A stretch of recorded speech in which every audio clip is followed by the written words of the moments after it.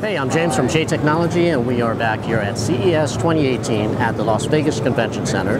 And we're back here at Wayray, and we have Alex Kalmanson, and he's going to go over the heads-up display, and I believe this is more for the commercial use? Yeah, so just like our product for the aftermarket, this is an example of what it may look like in a car built inside of it from a factory.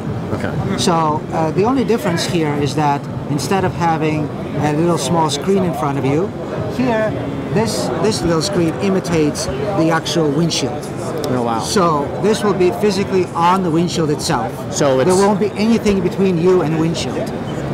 There's a holographic film built inside. Okay. It's basically your smart windshield.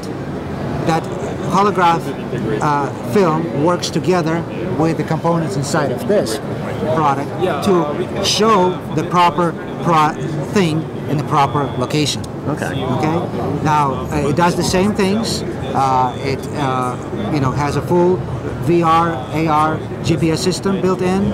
It still projects, at 30 feet away from you, all the information, or whatever the manufacturer of the car wants it to be at. Okay. We can adjust that.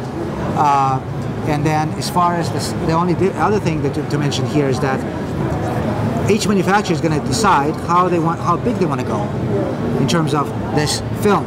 Okay. Is it just going to be this size here, or is it going to be bigger? Theoretically, you can do the whole screen, windshield. Oh wow! So in the future, you can have a driverless car.